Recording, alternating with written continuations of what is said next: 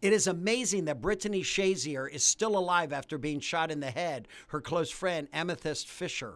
I worry about her children.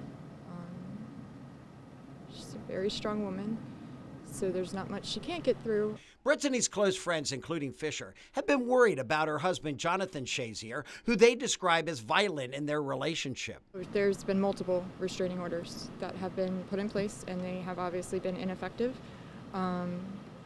Either they were not severe enough, or when violations occurred, they were not taken seriously. According to court documents, last March, Mr. Shazier allegedly pushed Brittany to the floor, bruising her tailbone, and disconnected the battery from her car so she couldn't leave their home. A few days later, Jonathan allegedly grabbed his wife's keys from her, breaking her key ring, cutting her. The spouse that is the victim of whether that be physical abuse, mental abuse, torment, my friend has been trying to go the correct route.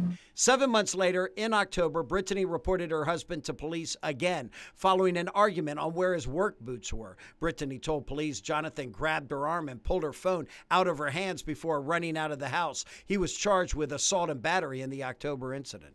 She's a mother. She's a good person in our community. She has more faith and more strength, and I don't know where she gets it from, especially knowing what she's had to endure in her house from a man that is supposed to love her. And just a week before Jonathan shot Brittany, he pleaded no contest to the assault and battery charge. This means he did not plead guilty, but acknowledged there was enough evidence against him for a judge to find him guilty.